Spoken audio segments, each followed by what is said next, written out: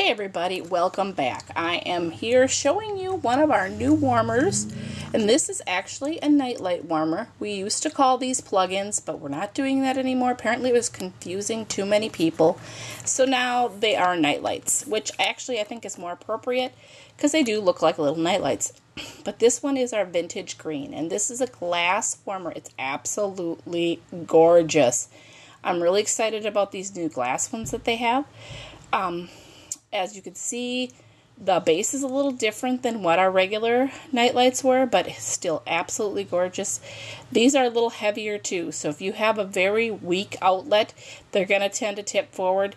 I would suggest tightening it up somehow or putting in a new plate on your outlet. You can have any electrician do that, or if you're handy enough where you or your husband are, go ahead. But let me show you this thing lit up. Sorry, I'm trying not to move too much here. And there it is. It is so, so pretty. I'm going to try to back up here a little bit just so you can get a little bit better look at how gorgeous this is lit up. It is just really, really pretty. And you can see the coloring so much better and the design in it.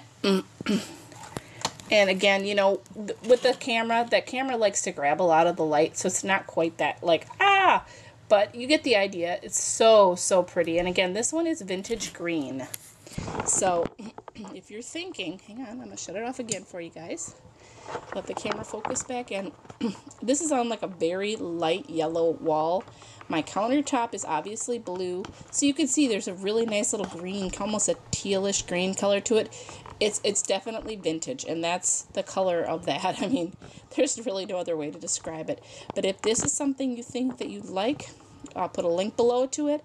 And always remember, you can order off my website online. You can contact me to order. Or you know what? Just join my team and you can order all on your own.